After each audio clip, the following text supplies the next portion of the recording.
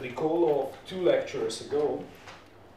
That's the representation theorem in its beautiful power, because on the first line you see its expression when the source is still can be an extended one. So you see the integral on the top. You see the slip vector distributed on a surface, but we're going to assume it's like a plane, a beautiful plane. The geometry of a source that is embedded in this unitary amplitude vector that is the normal. In the case of the plane, it's just 1. Then we see the material properties here. In its simple, the simplest word that we can imagine, just mu is there when we assume a homogeneous medium and a pure shear dislocation. And then we have the medium here because G stands for the Green's function tensor. We have learned during the last lecture that in the simplest case, the Green's function, due to a unitary force in a given place, in a given direction, that's the problem, has a radiation pattern. But due to its derivative, spatial derivative, we have to take into consideration couples. And at the end of the story, when the source is a point, we have just a double couple here. Okay? That's the summary for the source. What's next? Let's be, oh my God, that's still terrible. Please remember that we have 3 possible representations. The physical one, maybe it's related to a fault that in our specific case was pointing towards the north, so strike is 0. The dip was so strange that it was 0 in the specific case. And then we had a slip in this direction. Okay. So that's the fault plane, the mechanism, the slip vector, the normal vector in our specific case. We can represent it as a double couple, 1, 3, 3, 1, if you remember. Okay? It's a representation. That, of course, corresponds to a moment tensor, a very simple one. If you diagonalize the moment tensor, then it will appear in this way. As usual, the trace has to be null, 0, and one of the eigenvalues has to be 0. So a representation with the moment tensor. Then we can imagine to use the eigenvectors related to these eigenvalues, and we have the tension, the pressure, and the null axis that is coming out from the screen. A third possible representation. Okay. Then, during the beautiful last lecture, we have learned that the displacement due to a double couple into a homogeneous medium is made by P and S waves. Yes, we were waiting for that. But please remember that we have a P wave arriving there, an S wave arriving there, a radiation pattern that has 4 lobes when we consider a double couple. So when we consider just, I've seen I was using it today in the library, if you look for José Pujol textbook, is a nice one, it's a very nice one. I think you have also the electronic version, there is just 1 copy in the library, but there are some nice plots of the radiation pattern due to a single force and also due to a double couple. We will see them today. So we have a radiation pattern, we have a P wave, we have an S wave, we have some information about the nature of the waves because these are spherical waves. They decay going with 1 over distance, as we are waiting for. Then, due to the spatial derivative and due to an algebraic game, here what's going to be propagated is just 1 piece of time information. Because when we consider a point source, all the kinematics are squeezed into a point, and the only kinematic time that is left is sleep time. What's going to be propagated will be the time derivative. So if we imagine a ramp function, what's going to be propagated, it will be a boxcar with the duration of the sleep. So, to sum up, if we go so far from the source that it is a point, So far from the point that we can forget the beautiful near field that is leaving a static displacement. Remember coseismic, remember when you will start the course with Alessandro Borghi, you're going to study this one. But for today, we will stay far source, far field. The simplest configuration that we can imagine. Okay? That's the summary. Okay. So let's try to use what we have learned and let's try to depict in a nice way the radiation pattern. So now we have an antenna that, according to its spatial configuration, will radiate differently into the space. What we are going to use just today will be the radiation due to the first arrivals, so P waves. And we will learn that some of them will be positive, pushing the receiver. Some of them will be negative, pulling the receiver. You can imagine that a push for the receiver will be a tension for the source, and vice versa. Okay. Summary number 2. This is what we're going to use. That's the piece of theory that we need for today. So, up to now we have just summarized what we have learned with pain in the last lectures, representation theorem, Green's function. Far field, far source. Far source means that we have just moment tensor convolved with the spatial derivative of the Green's function. Far field means, okay, this is what we're waiting for. Now, looking at that expression, let's try to think about it. First, look at the numbers in front of m dot. The combination of sines and cosines of the, what we will call, in the next slide you will see that we are going to assume a spherical reference system centered into the source, and then we will consider a receiver. So to describe the relative position of the receiver respect to the source, we will need two angles, if you want co-latitude, longitude, respect to the source, and the radial component. So it's like the three modes. When we have discussed the three modes of the Earth, we had to use a spherical reference system. Today it's the same, but the center of our universe is not the center of the Earth, but the source. It's there. So the combination of angles will describe the radiation pattern. And as you can notice, P and S are different, as we can guess. Also due to a very simple and single force, when you push here, you are going to wait for strong P here, positive, negative, and 0. What about S? 0 here, it's shear, and maximum on the sides, okay? So those angles are picturing, in some way, the radiation pattern. Then, both of them will decay as 1 over r, because they are spherical waves. Please remember that we are using now a very strong approximation. The Earth is homogeneous. Please remember that in more realistic models, we will have reflections, refractions, the free surface, P, SB, SH, Rayleigh, love. But for today, we will see it in a very simple configuration, okay? And then the last numbers. Look here. Due to the normalization property of the, volume integrals, what is left here is 1 over velocity cube, 1 over velocity cube. Now, if you do remember P and S wave velocities, you should remember that P is named as P, coming from Latin prime, that means first, because they are the fastest.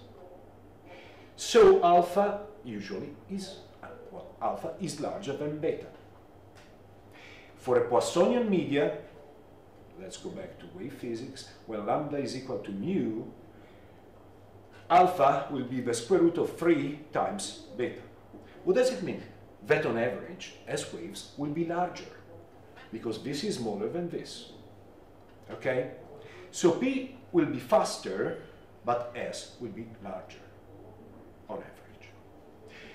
Then, as I was telling you, when we squeeze all the information in a point, okay, we can say, wow, it's nice, but please remember that we lose something, time information, because what is left there is just the sleep. So if a sleep is an unrealistic step function, what's going to be propagated will be its time derivative, that means a delta. More realistically, it will take some time for the sleep to occur. So the simplest, more realistic model will be a ramp. What's going to be propagated will be a boxcar with the duration of a ramp. We're going to call that rise time. And it's the only time that is left there. Please do remember that we have left an important piece of information, the rupture time. Rupture starting, propagating, stopping. Usually that's a long one. You have seen, for the case of Toku, between 2 and 3 minutes. While this one, usually, it's of the order of seconds. So please remember this, because on Friday we will get back to that and we will learn how rupture time will be important. Okay. What we're going to use today is this piece of information. Just to relax you, this picture is coming from the textbook. So the full part of this theory is contained there. And that's for P, radiation pattern. That's the reference system that we can use. The center is in the source. Then we have a receiver. According to the relative position of the receiver with respect to the source, it's going to feel something. Colatitude and longitude and radial, but just refer to the source. It's not the center of the Earth. Now, if you develop this radiation pattern in terms of theta and phi, the 2 angles, you will see that these 4 lobes will appear. So it's really an antenna. And according to where you are sit with respect to the source, you can feel a strong P plus a strong P minus. So it's going to push and to pull there. And 0 here. Actually, those planes, this one and this one, are nodal planes. On those planes there is no motion, no P motion. Okay? So you're going to listen plus, you're going to listen minus, you're going to listen nothing in some places. So you can imagine these 4 lobes. It's in 3D. That's why I suggested you to use, at a given point of this presentation, there is a link, it's working, I was testing, to, okay, I'm not trying to here to make any advertisement, but it's free software coming from Mathematica, and this is, you can download the CDF player, and that's the radiation pattern. Okay, you see how it can be oriented in the space. This is changing the strike of a fault. Please give a look back to this. You see, that's the fault plane. You remember our strange fault? The double couple. Well, okay, you're going to have a strong plus, strong minus, strong minus, strong plus. And nothing on the fault and nothing on the other plane. Well, in the direct world, we know which one is the fault and which one is called the auxiliary plane. In reality, we cannot distinguish them because we have a symmetry, the symmetry of the moment tensor. So in practice, we will never know which one is the fault plane and which one is the auxiliary plane. Well, maybe you can knock on geologist's door and say, can you give us some suggestions about which one? Well, the geologist, maybe with some field work or with other geological information, will tell, no, come on, the faults are oriented in this way. So that's the fault plane and that's the auxiliary. Otherwise, from the point of view of seismological radiation, we cannot distinguish them. In the direct, yes, we know. In the inverse, we cannot. Okay? So that's the plane that's going to be described by strike, dip, and rake is telling us the direction of the motion. Actually, when you turn them, here you can play with dip and with rake, the sleep angle. You see, it's a different way to put into the space this 4 lobes of radiation pattern. And that's the piece of information that we're going to use today to draw the beach balls. That's the piece of information that we need. That's the beach ball. It's ready for the other piece of information. One word here that is nice, because this time was a session where they were putting this information in the same slide. Please also do remember the time, piece of time of information here. Of course, for the waves to arrive to our point, we need to wait. How much? Well, it depends on our distance, of course. That's the retarded time. We have to wait. For us, we have to wait longer, because alpha is larger than beta. The time information that's going to be propagated is the derivative. And, well, in M, what is time dependent? In this, right in here, we have 2 time dependency, as it should be. One is the time necessary for the rupture to occur on the area. But now we're going to lose it. The other one is the time derivative of a sleep history, as I was showing to you in the previous slide. Now, this is for P. So please remember these 4 lobes here, with plus and minus. What about S? Same configuration here, but now we have to remember the nature of S waves. Let's try to go back to wave physics exam, and we do remember that P waves are compressions and reflections. We have the complex version of sound waves in solids, okay? So they are longitudinal. So if the direction of propagation is x, they're going to create perturbations along x. What about S waves? Well, we remember that they are transverse. Now, if we have one direction of propagation, they will stay in a plane perpendicular, and they are shear waves. Later, in the course of wave physics, we decompose them into SV and SH. You do remember. And, okay, V and H stands for vertical and horizontal. Actually, H is proper because according to the direction of propagation into a reference surface, that usually is the free surface, H stands for the component that is parallel to the free surface. V will accommodate the other part of the motion. If no free surface, S waves are just transverse, but they have 2 components. That's why here, you see, we separate the S wave field into theta and phi. Now, if you imagine to be seated here and you imagine a plane arriving at the receiver here, you will have 2 components, like in the free modes lecture that we called at that time, if you remember, torsional and spheroidal. Spheroidal were containing the radial, the vertical in that case, and another horizontal component. The torsional, just y. I hope you do remember that there was a tiny component also in the other direction.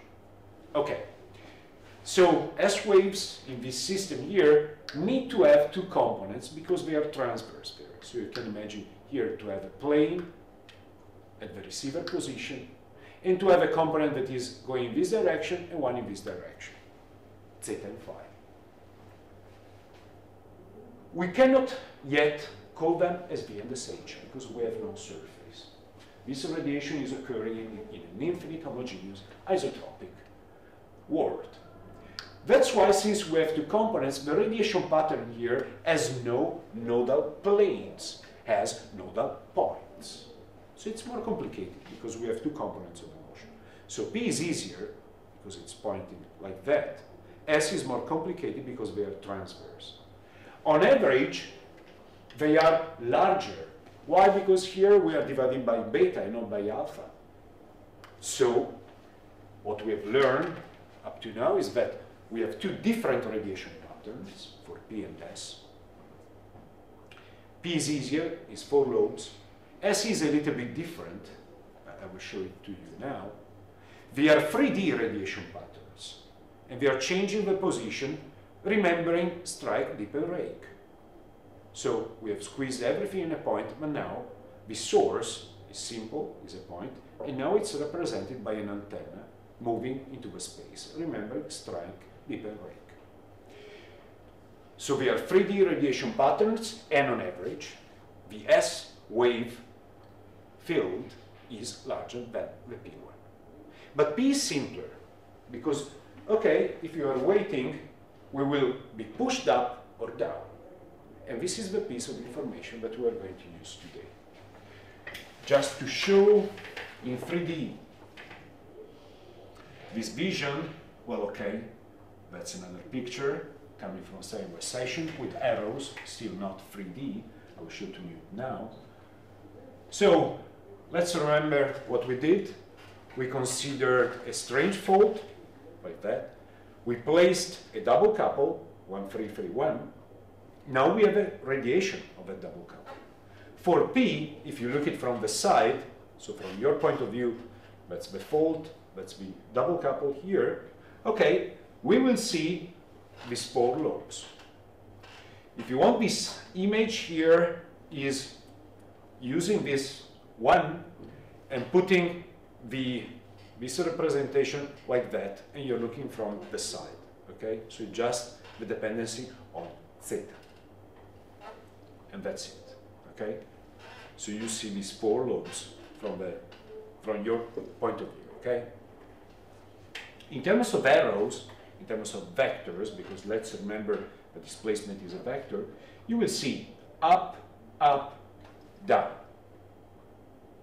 That's for P. Now, if you look from the side, also S will be simpler, just from the side. So we are just looking at the dependencies on theta, because we decided to stay in phi equals 0 in this reference here. So actually what we are looking here, now let me show to you, is this sine of 2 theta, and from the side, this cosine of 2 theta. So you see, in this case, how they are complementary. So they are shifted. If we decide to stay on a phi equals 0, we have 4 lobes for P, 4 lobes for S. But just when you move the source and you look at it from your point of view, phi equals 0. So sine, cosine, and different arrows with different pieces of information. Just to remember to you that the radiation pattern is a 3D animal, I use this picture here. And it's not for our fault, because you see it's a 45 dipping, so it's not like that, it's like that. But just to show to you how complementary they are, look at P, look at S, look at the positive, negative, and how larger is the radiation pattern when compared to P. Okay? Just to show to you in 3D, I hope it is working. That's for P, that's for S. And you can, of course, rotate it. Strike, dip, and rake. When you change these 3 angles, you're changing the fault. So you're moving in different position of the radiation pattern. Okay. Just a different vision. And just to let you to remember, it's just the same concept with slides that are expressing again this. I like this one because it's making us to remember that there was a fault. A long time ago we studied the fault. So that's the fault plane, a slip vector. Please do remember that everything is decided here. The reference system and the radiation pattern as seen from the side. Now you can imagine now, if you consider just P waves, that the world is divided into 4 quadrants. In one part, in one piece of the world, you're going to feel a push for the receiver, that is a pull for the source. On the other side of the word, you're going to feel a strong pull, but it will be a push from the source. Two nodal planes, and then vice versa. So you can imagine this, actually it's called focal sphere. So you can imagine to draw a sphere, it's an imaginary sphere, around the point where now we have located the source. And the world is divided in quadrants. That's the information that we want to use. Is it okay, the logic? Because if it is okay, actually... Sorry. Yes. On the previous slide, the next previous. Here, the displacement, the push towards the source is different from the pull towards away from the source. The pattern, radiation pattern of the... Now, this is the radiation pattern that you can draw around the source. Okay? So it's a plus. Plus means, okay, we're going away from the source. For the source, it's a pull. Yeah. Now let's imagine to be seated here. The pull of the source will be a push for you. Okay? This is what I'm saying. So the vector is pointing like that.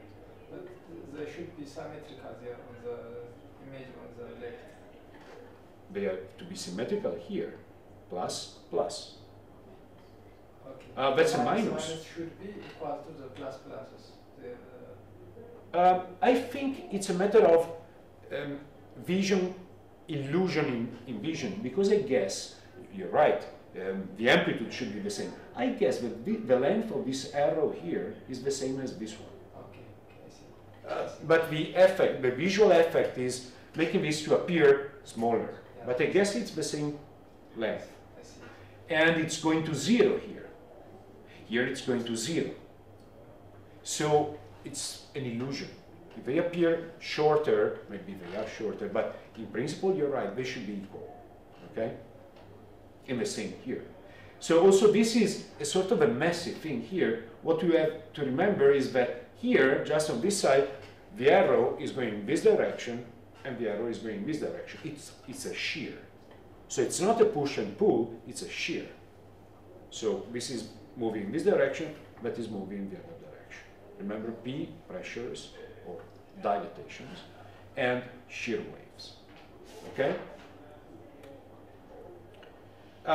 And I placed again this picture just to make a sort of a panoramic view of the different textbooks that they are affronting. This is coming from the old version of Yakin and Richards. Still the same concept. Why I like it? Because there is the radiation pattern here, and there is this imaginary sphere around the fault, but there was a fault there. Now there is a point, and we can represent it with the double couple, or with axis, TPB. Remember, all of them are the same representations. Double couple, moment tensor, axis. Okay? The main message here is that according on how you rotate it, strike, dip, and rake, the different parts of a word will feel different, will have different feelings. And that's the next trick that we have to play. Now let's imagine that the Earth is covered by a uniform and beautiful seismic network. And we have telephones. Okay? So an earthquake is occurring. We know where it is. It's an assumption. And, okay, let's call. So I'm calling you, and I'm asking you, is it a plus or a minus for you? And you say, it's plus. Okay, good. Then I phone you, then I phone you. Some of you, maybe it's nothing occurred here because we are on the nodal plane. It's an extreme version. And you told me, no, it's minus. So collecting this piece of information around, let's imagine now to take it down to the source. And we want to draw that sphere with plus and minus. Then, okay, we take it and we project it. We cut it in half, we make a stereographic projection, and we look it from the top. Okay, that's the focal mechanism. It's just a graphical representation of plus and minus. So this is what we have to discuss for 1 hour more. But that's the game. Collect the information, trace it back, build that sphere, project it, cutting in half, we project it, and we look from the top. That's the focal mechanism. This is what we're going to do now. Now, to make your life, okay, that's P and that's S. Okay? And this is what we're going to do, to build the seismic beach walls.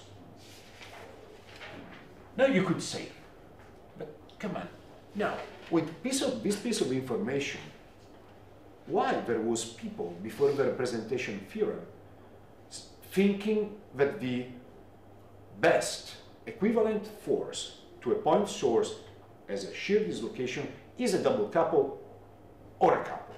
There was the debate, I told you. Some people was thinking, no, it's better to use a couple. No, it's a double couple. Well, you have to know that the P wave radiation pattern is the same for a force, for a couple, and a double couple, with different orientation, but it's the same. S wave is different. And before the 60s, actually, the seismic networks were very few. Computers, they were very few. And to process S waves with pure shear and knot was not easy. So actually, what we are going to do now, it seems trivial, but it was not trivial before computers and seismic networks. So that's why, please remember, representation theorem was coming in the 60s, but before the 60s, just few instruments and just few computers. So, okay, it's trivial what we are going to discuss now. It was not that trivial at that time. Okay, this is what we have to do. We have to decide a representation of that sphere. And what we're going to use technically, it's not my cup of tea, but we're going to use a stereographic representation. Now, what's the idea? Now, let's imagine to have this imaginary sphere around the fault. It's no more a fault, it's a point, okay? Whether we can imagine a double couple, whether we can imagine TPB. It's the same, so we're rotating it. How to represent into a 2D? Well, one possibility is to do this. So now we have to imagine this imaginary sphere. We cut it. We can imagine maybe the surface of the Earth. And we take the bottom part. Okay, that's the fault, with its strike, with its dip. Now we can imagine that from the side, this will be the projection of the fault. That's the dip, and that will be the strike. If you imagine to view it from above, you take this sphere and you look it from the top. Okay, that fault will become a line.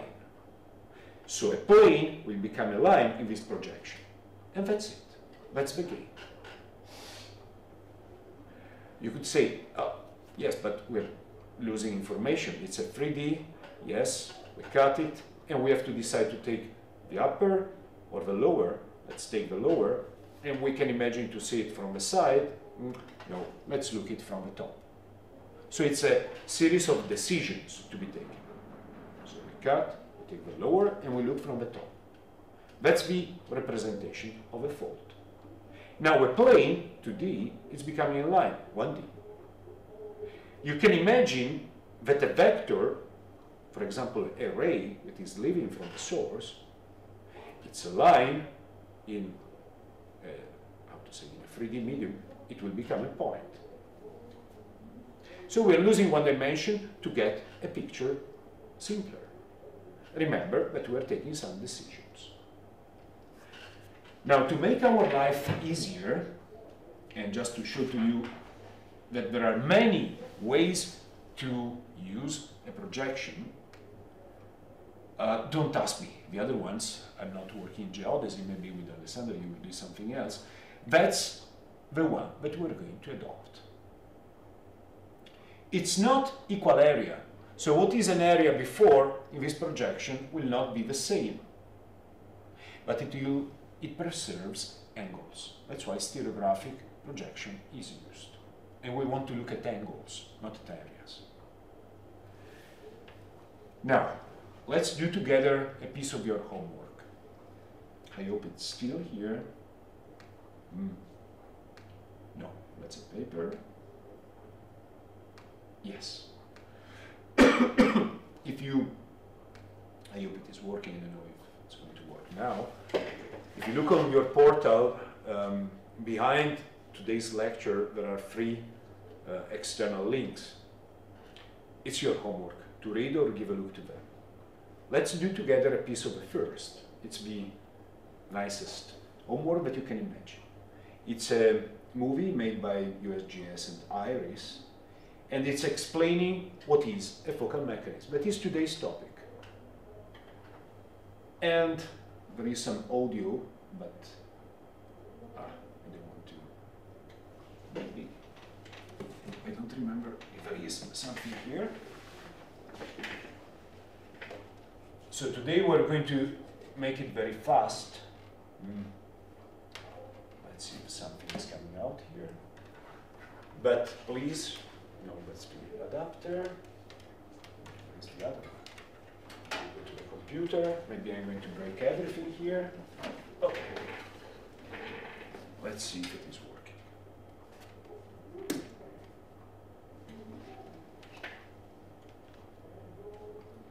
Let's pause it.